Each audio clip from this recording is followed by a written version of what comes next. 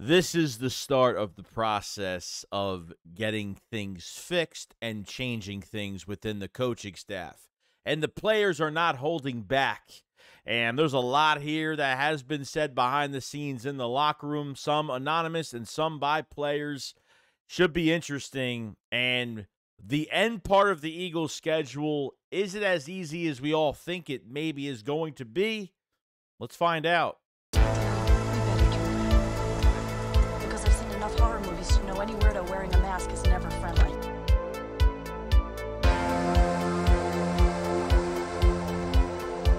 Yeah, what is going on, guys? I hope everyone's trying to have a good day this week. I hope your work week isn't as bad. I know everyone's in a pissed off mood. I know everybody wants answers at this point, and we're kind of looking at an Eagles roster right now that's pretty pissed off at what they have been dealing with this coaching staff. Obviously, when you're winning football games, not having good first halves, you just let things go because you are winning at the end of the day.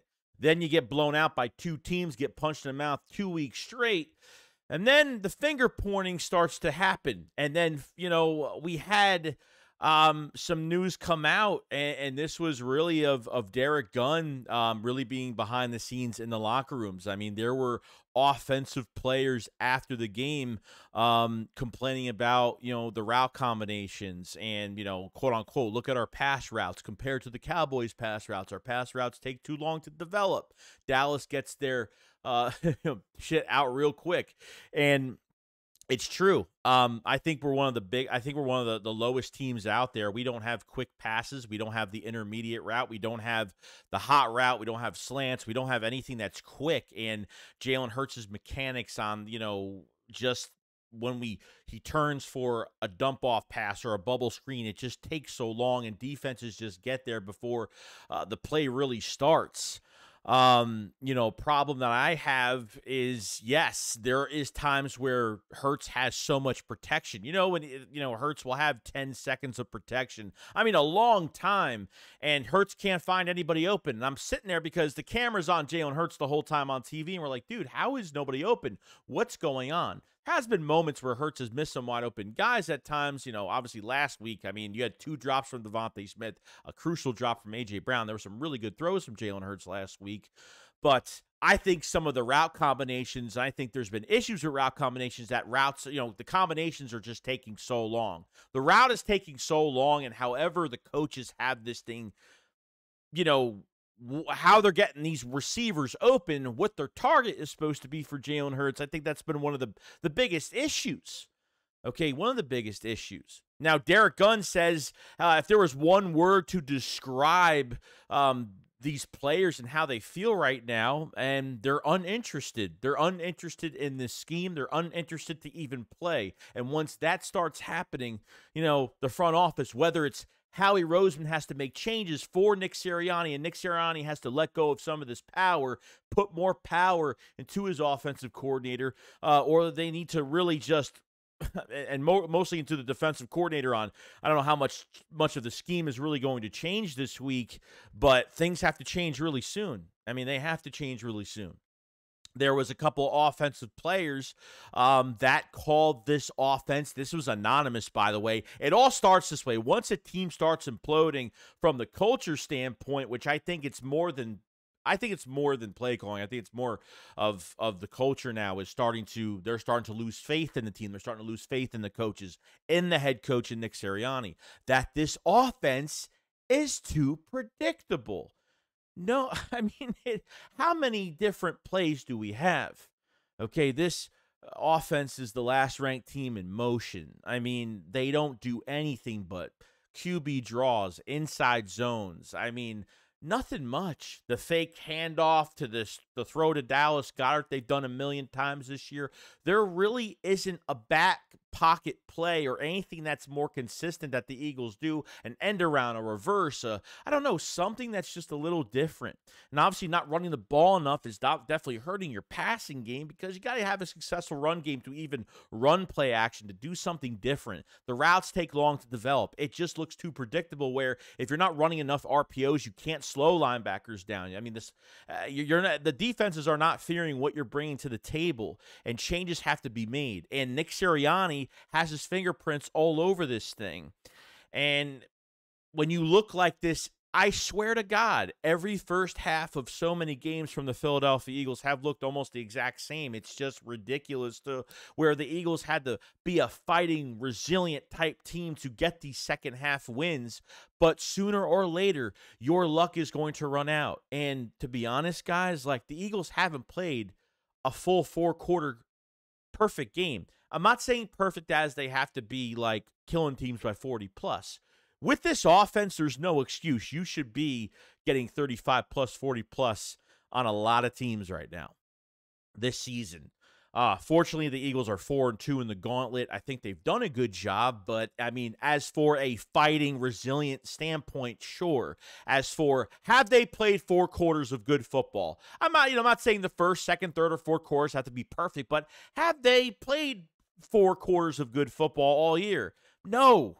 There hasn't been one game. Now the players off this second loss, they're starting to talk, whether it starts anonymous, and then the names will start coming out. And then things are going to happen behind the scenes, and then those are going to get leaked, and then we're going to find out what this coaching staff is going to do for this roster, because I blame the coaching staff more than the roster itself. We're 10-3, Eagle fans do say, but 10-3 is a great thing, but it's also a bad thing because now it feels like you're starting to implode now at your most crucial point of the season where you have 4 games left, and you got to get ready for the playoffs. You're still trying to figure out shit as of right now, and it's just getting to that point. So Derek Gunn had a lot of behind-the-scenes type things. There wasn't a lot of names thrown out there, but obviously one name that was thrown out there was obviously Josh Sweat that had a press conference. Okay, so Josh Sweat was very upset, very, very upset with this defense, at least the past couple weeks. Okay, he said, quote-unquote, I'm tired of hearing you getting all these pressures and crap like that. You know, screw all that. You know me. I'm always a free spirit, but it's piling up, and I feel the season is slipping away from us, and it's getting me upset. Quote, unquote, we've got to take care of each other. Now, it says Josh Sweat sounds off on another substandard performance, suggests the Eagles aren't playing team defense under Sean Desai. Okay? I hated this scheme since day one. It's not, and then look, Big Play Slay has played really good the last couple weeks. Okay, he played good against Dallas. The PI call was bullshit, in my opinion. But the off-ball coverage is just not working here. I don't care if you got Deion Sanders. I don't care if you have Patrick Peterson in his prime. I don't care what corner is back there. Okay, it's not going to work. You're setting your players up to fail. Okay, why pay cornerbacks if you're not going to use them for what they're supposed to be used for? Why draft defensive tackles in the first round? What's the point if your corners are going to be off the ball? It's like you're getting good players, demanding a lot of production out of that skill set, out of that position group, whether it's trenches, whether it's defensive tackle. But how can you do that if this first read is always open? The quick passes, the dump-off passes, we can't get 5 or 6 Eagle helmets to the football. This team doesn't swarm. This team doesn't know how to blitz because they don't blitz enough. When they blitz, it's sloppy. They don't know how to collapse a pocket together.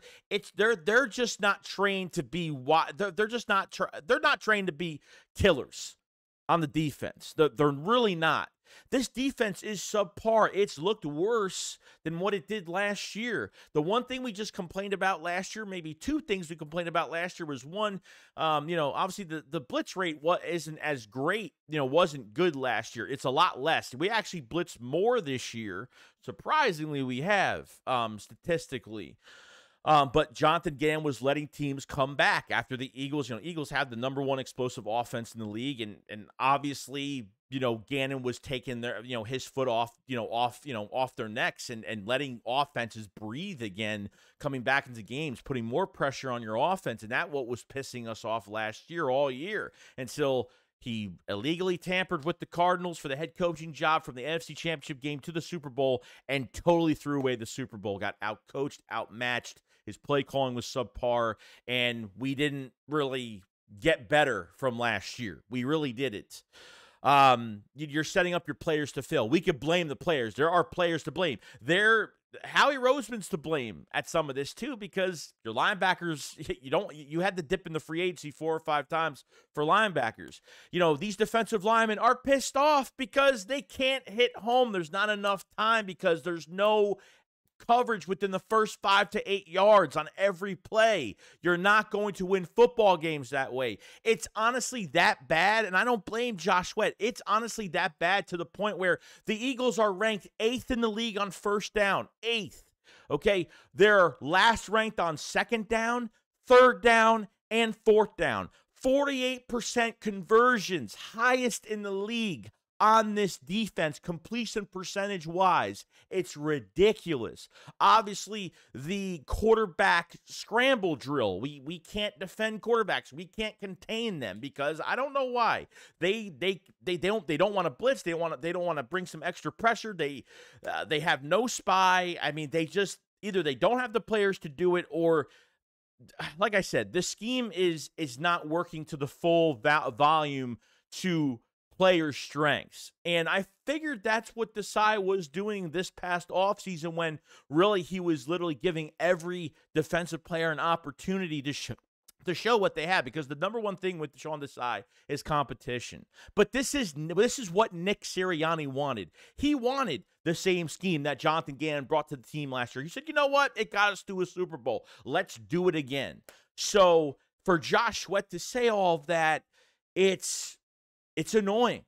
The talking is starting. It's already starting. Anonymous player, anonymous Eagles player, anonymous Eagles player.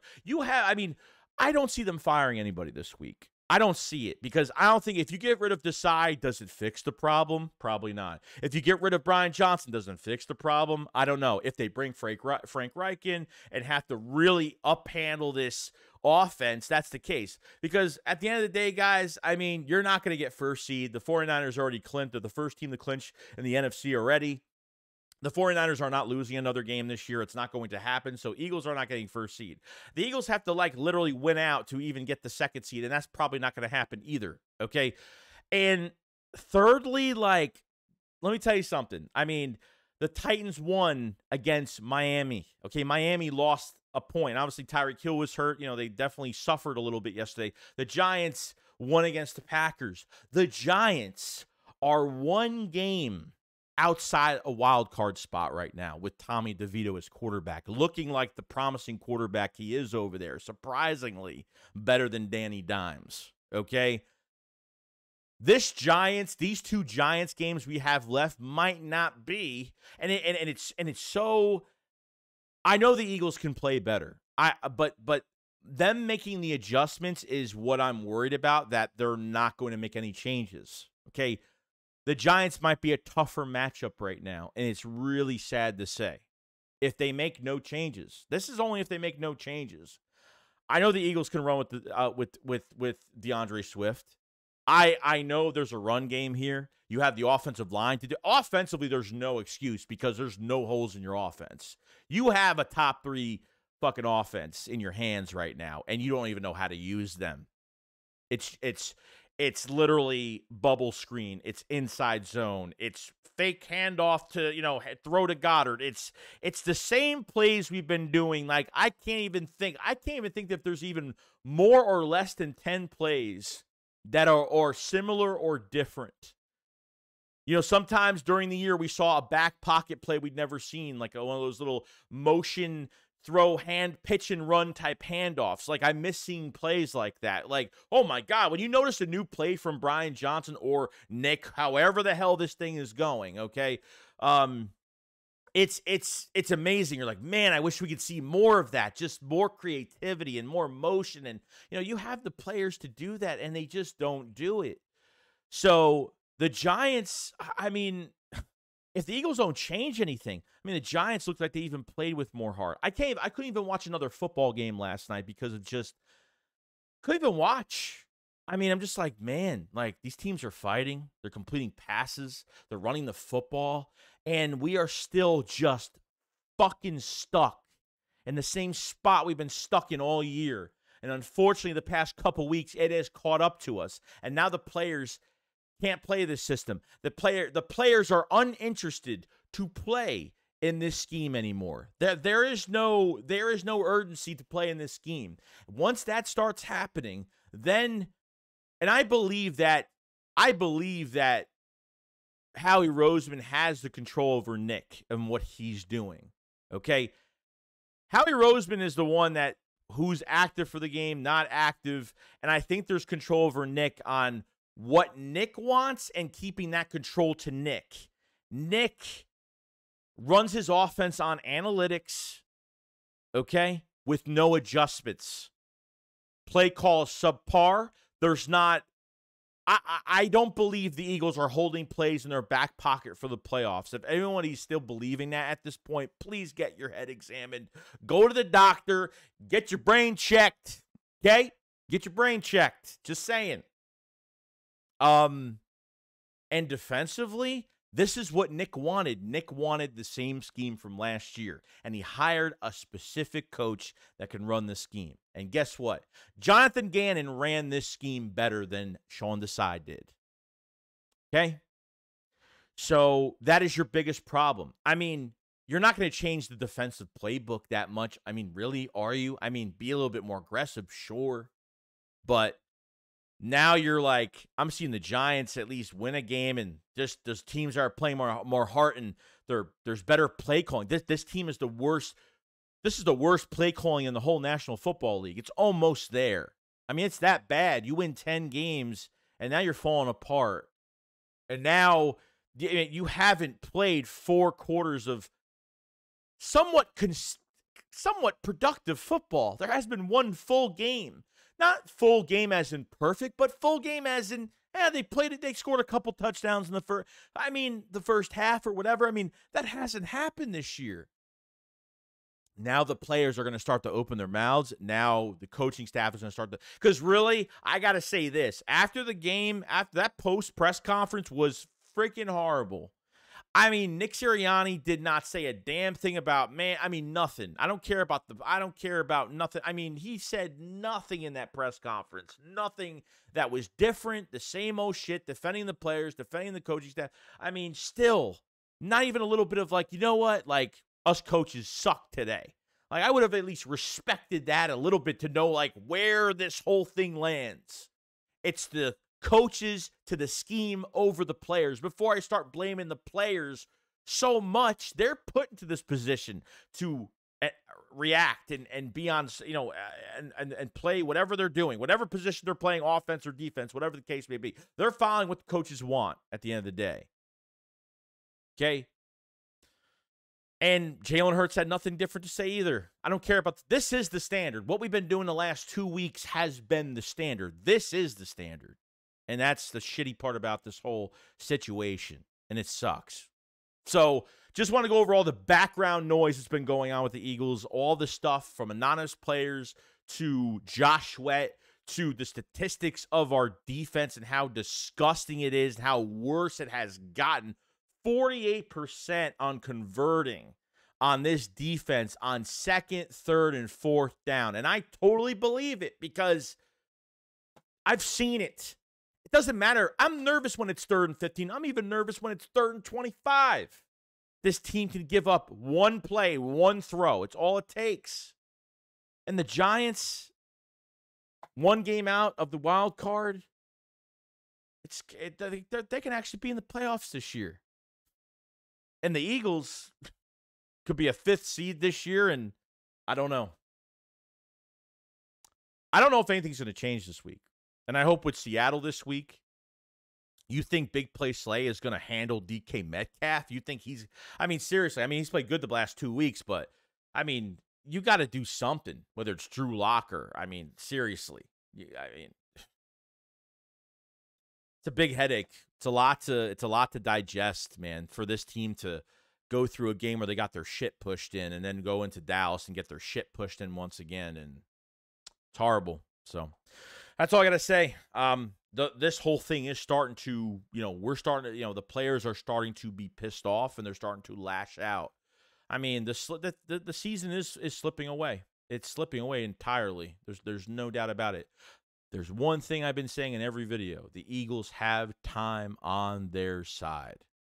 if the Eagles get blown out by Seattle and they just are so prideful, which should already give you, like, I swear to God, like, if Nick has gotten away with how this offense has been running for weeks and still hasn't been reprimanded in the shit that's been going on, and these last 2 weeks still not getting reprimanded, man, this is a big problem. This is a bigger problem than Nick. This is a big problem. And Howie Roseman needs to put his foot down and change his ways towards his head coach and what he needs to do. Otherwise, if they get blown out by Seattle, I'm looking for not the players. The players will deal with in the offseason. I am looking for the first bit of this offseason that needs to be done. If the Eagles get manhandled by Seattle, they need to blow out this coaching staff from top to bottom. Besides Stoutland, besides Michael Clay, because special teams has been pretty damn good this year. Have to say Michael Clay has done a good job. Okay? Blow out this coaching staff. Besides a couple positional coaches, whatever. Coordinators got to go. Both.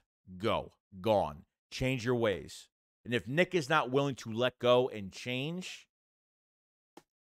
the Eagles fired our Super Bowl winning head coach in Doug Peterson, and Jeffrey Lurie fired Doug. Picked Howie Roseman over your Super Bowl winning head coach. Getting rid of Nick Sirianni will be no problem if this doesn't change. So we'll see what happens. Guys, have a great day. See you guys on the next one. Shakes about, follows up. Peace out, guys. Peace.